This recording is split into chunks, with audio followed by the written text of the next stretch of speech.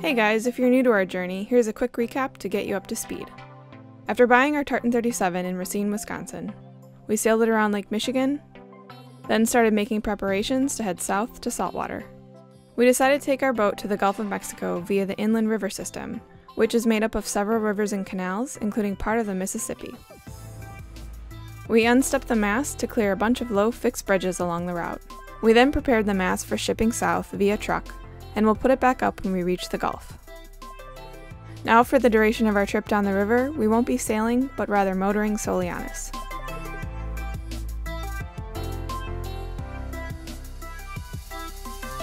Right now you've joined us in Grafton, Illinois, about 300 miles into our 1,300-mile journey from Chicago to Mobile, Alabama.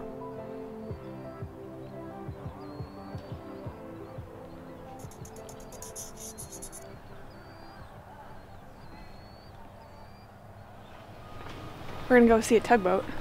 It's actually a tow, but they call it a tugboat tour? No, I called it a tugboat tour. No, it says tugboat tour on the pamphlet. Oh. Yeah. We know better. A towboat has a flat bow for pushing barges. A tugboat has a pointy bow, is much more maneuverable, and can push or pull a larger ship in any direction.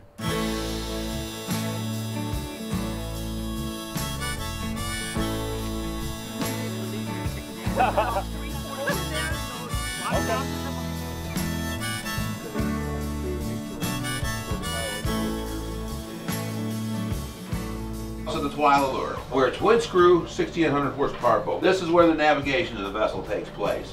I've got two radars, my main radar, and I'll also have two Xeon searchlights. The Xeon lights can pick up a buoy up to 2 to 3 miles away on a dark night. It's a long white beam that can be reduced down to about 1 foot in diameter. From the bottom of the boat, bottom of the bow of the boat, to the river bottom is 9.2 feet deep. So actually the boat's drawn 9 foot, so it's about 18 foot deep right here. The electronic chart identifies and tracks other vessels in the area, shows the direction they're traveling, their destination, the speed. Very helpful. It does a lot of other stuff too. All right, there you go. What do you think? That was pretty cool. Yeah. I wish we would have got that on camera. I shot some of that. No, when she was like, so what did you do before all these computers and stuff like that? Oh, yeah. Looked out the window.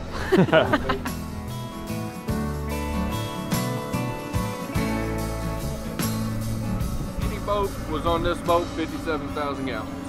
Wow. Wait, I don't understand. So that's the most that they've ever filled up at any one time. Oh. But it'll hold 236,000.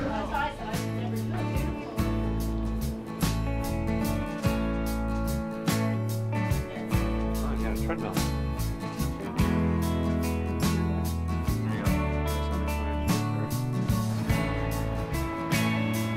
Those are the steering hydraulics. All the spares. Wow. Oh, they can do laundry.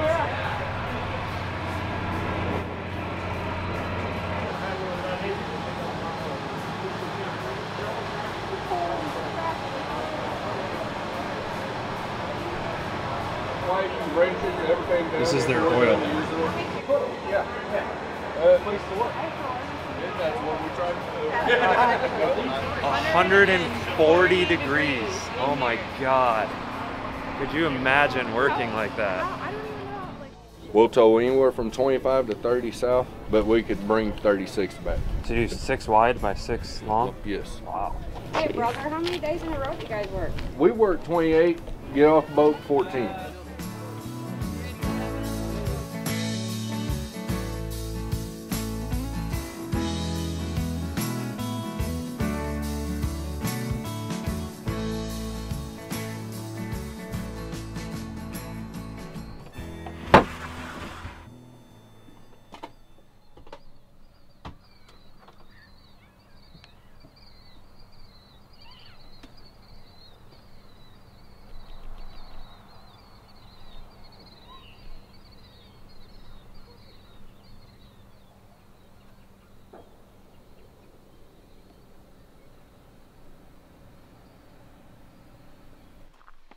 In Grafton, there's a winery on top of a hill. Climbing up to it is a thing to do, especially for us boaters who can really use the leg workout. It's like 50 degrees out and I'm sweating. It's not 50, it's warmer. Is it? Yeah.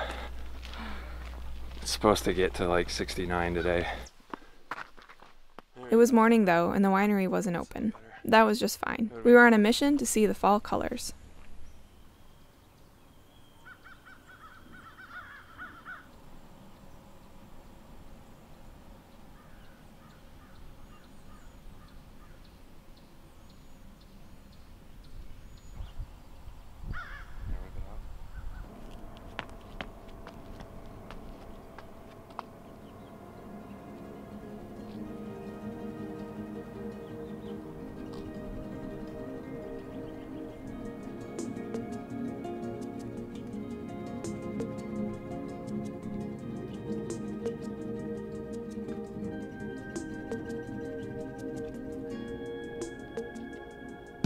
Far away, losing track of time, smoking cigars we dipped in honey, finding new ways to spend our money.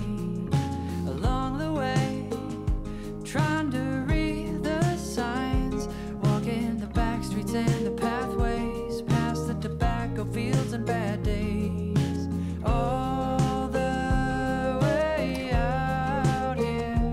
This is probably gonna be our best colors, huh? Yeah, it's crazy because there's like techno lime like set back against. Look at that. Do you see that like blue-green moss over there? Yeah. On that tree? Everything's a little bit wet, so all the bark is really dark and setting the colors off. Screw the fall colors. I don't want to look at your hair. In the backseat of an oak sedan that ran along the seaside to ease our lonely minds. Oh, honey.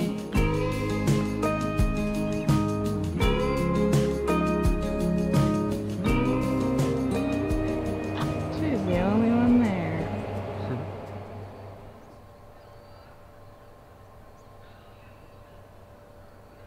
We planned to stay in Grafton for a couple of days to get some work done, but we ended up staying there almost a week.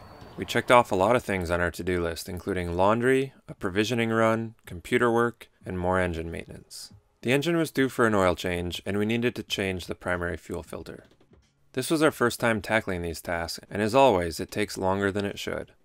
Fortunately, everything went pretty smoothly. Lauren got some time to do yoga and take a couple of runs along the river. All those beautiful colors.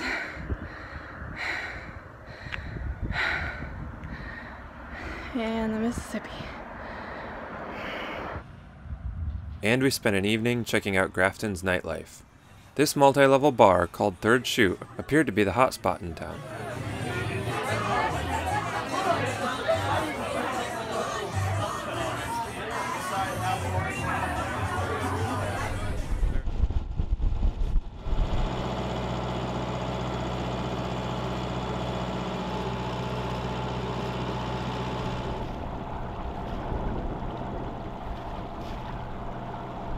And now begins our journey down the Mississippi. With its swift 4-knot current running in our favor, we plan to cover the 218 miles in just a couple days. Just 15 miles downriver lies the town of Alton, Illinois. It's home to the last floating riverboat casino that's still in operation on the Mississippi, and a flour mill that produces up to 2.25 million pounds of flour per day. Are we going past Alton? Yeah, we just passed it.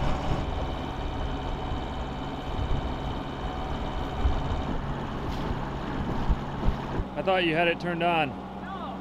Whoops. We didn't get it. Just downriver from Alton, we entered the Chain of Rocks Canal. We're in a canal, that's all. This 8.5-mile long canal was built to bypass a rock-filled section of river just north of St. Louis, which is unnavigable at low water and dangerous at best at high water. 9-9. 9-9? 9-9. What? Just give it a second.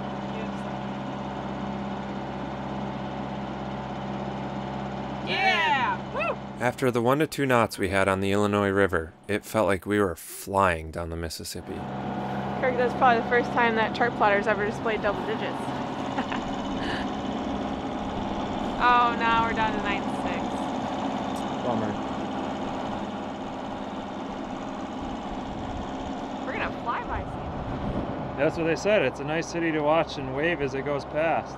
The cruising guide said this almost verbatim, not only because of the swift current, but also because there's literally no place to stop in St. Louis with a boat. No docks, no marinas, no anchorages, no nothing.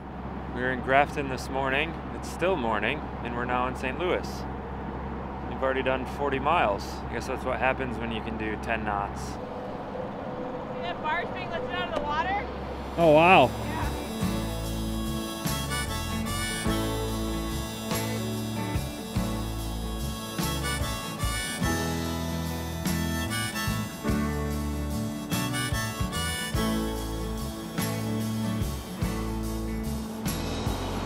What do you think about St. Louis?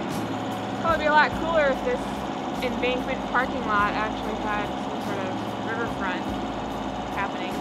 Yeah. But yeah, you can see that there is literally nowhere to stop.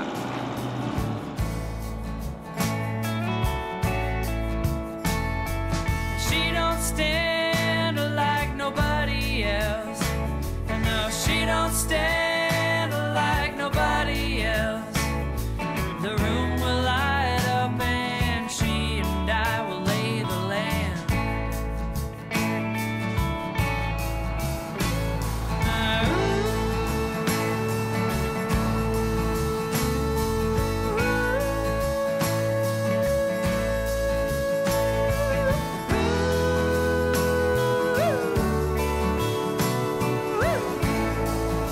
Cute little guy.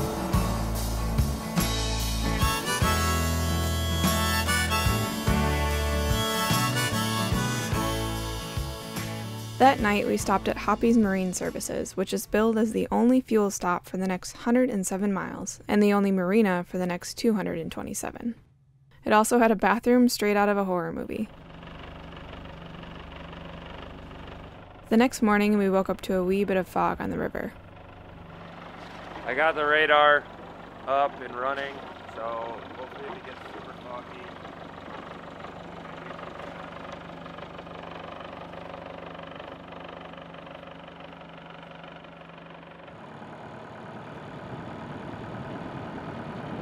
Radar is pretty cool.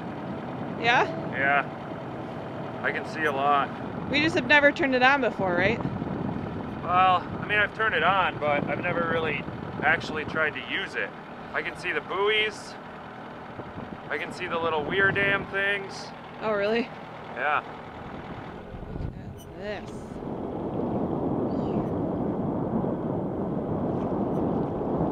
Hear that? It's the radar. We couldn't hear it, but the camera picked it up. We had quite the fender set up at Hoppy's because it was basically just a barge floating along the side of the river. So we were completely exposed to all the tows and current, the wind and everything. So we were banging up against the dock pretty hard, and yeah, we had 6 fenders on one side. So you're not supposed to travel in fog. It's not really completely foggy. But No, if it gets much foggier though, it's gonna be pretty sketchy. we're trying to make 110 miles today. And to do so, We only have 10.5 hours of sunlight. and it's supposed to take us in optimal conditions of 3 to 4 knots of current, 10.5 hours. So we had to leave a little bit before sunrise to try to arrive so we had enough time to anchor in the light. So, any other notes? It's very cold. Poor guy needs mittens. Need some mittens for sure. Big woolly mittens. Better yet, just bring a couple of sheep, like 2 lambs. You can hold 1 lamb each arm.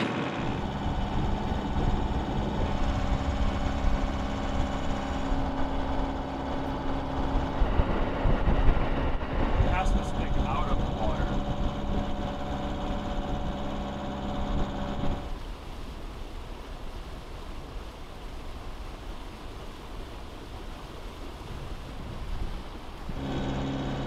So that's a buoy we just passed. That's a buoy we just passed. That is this buoy coming up right here. And that's obviously our river banks. You can see the little weir dams and stuff on the side. So this one right here is that one right over there. So it's helpful. We just crossed 156. We've already done 2 miles this morning. We've only got 108 to go. Get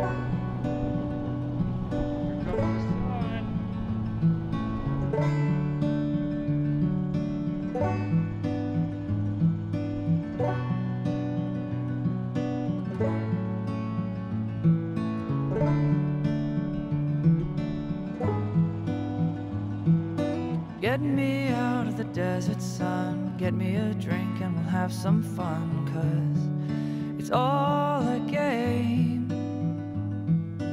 I'm not scared of a smoking gun, my skin is thick and my brain is numb, so it's all the same.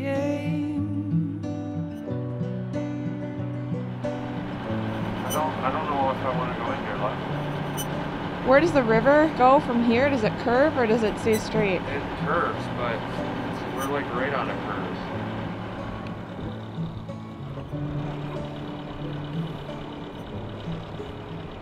We're going right into the sun. It's the worst part. Like if we were going to the side, it would be okay. Shit, that is some thick fog. Yeah, I'm turning around. I don't think we should do this. What do you want to do? Just wait here until we can see. Will you drop an anchor? I don't know.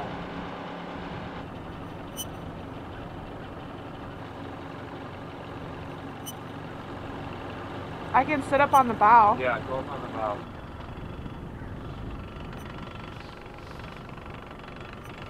Keep an eye out for big sticks and stuff too. Okay.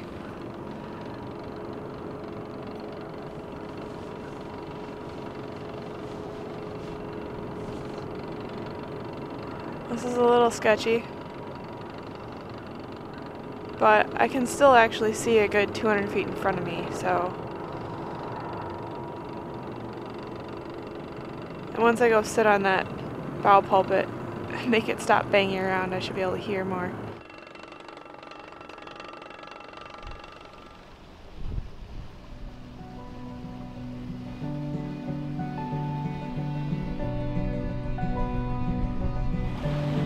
We made it!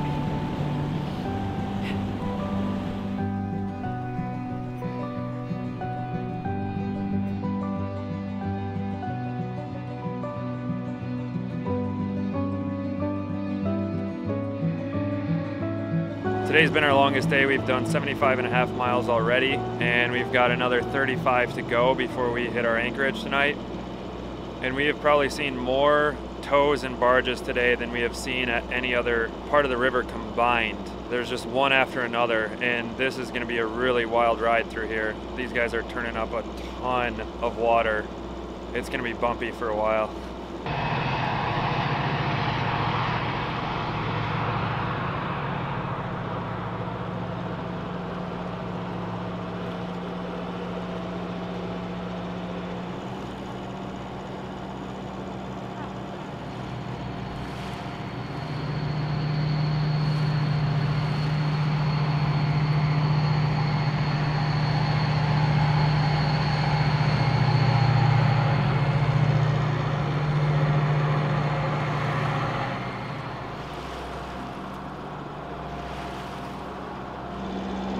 I thought yesterday with 10 was fast.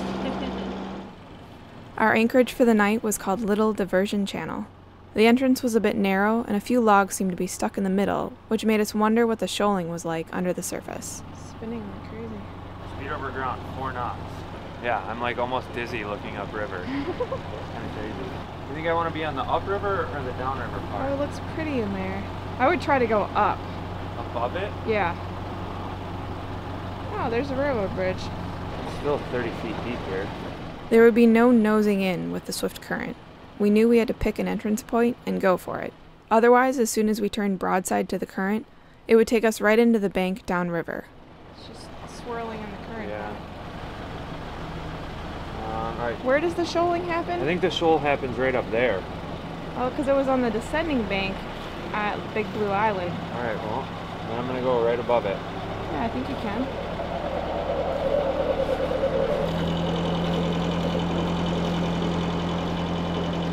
Perfect. Cool. Yeah. I feel pretty good about this. Yeah. The only It's thing is it's super gonna be peaceful. cold. I know. You can hear the crickets.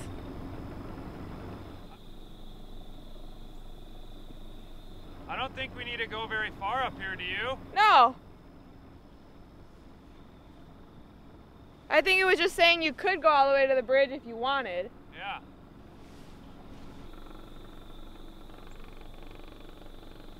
Kurt, Yeah. look at the size of that barge. Yeah. It is 7 wide and 8 long. Holy crap. They're all empty though, don't you think? Yeah. But still, Yeah. that is insane. Look at this thing. Look at that wave right there. Oh, it so doesn't look that big in the camera. That's a 6-foot wave. Yeah. So this is our second night anchoring on the river. Kirk's down below right now, putting a rubber mat in the chain locker that we just got from Home Depot so that we protect the inside of our fiberglass of the chain locker from the 200 feet of chain that we just bought. Yes? Will you drop the first few bits of chain into there? Yeah? And actually, before you do that, we should set the anchor.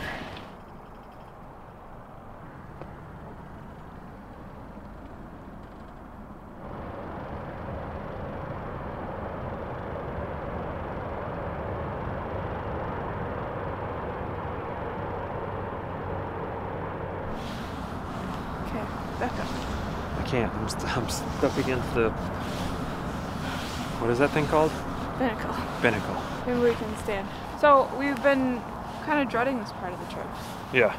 and it hasn't been that bad. No, it's sort of been the best part. Yeah, it really has. It's been really pretty. Everything south of St. Louis has been really cool. Yeah. I mean, even Grafton was cool, but yeah, it's like really wild feeling. Whereas like the Illinois felt like a bunch of farmland and like agriculture. This feels like wild. Yeah, and industrial. There's many yeah. barges. Like there's nothing here. Did we get any of that? I mean, besides not getting showers, which... Yeah, and being freezing, sleeping in 29 Yeah. degree weather. I want to fill the fuel tank with the next fuel can. The next jerry can. Yeah. Look at that!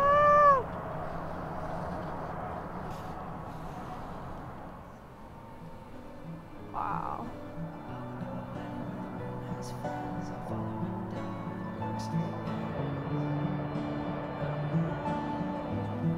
Wow.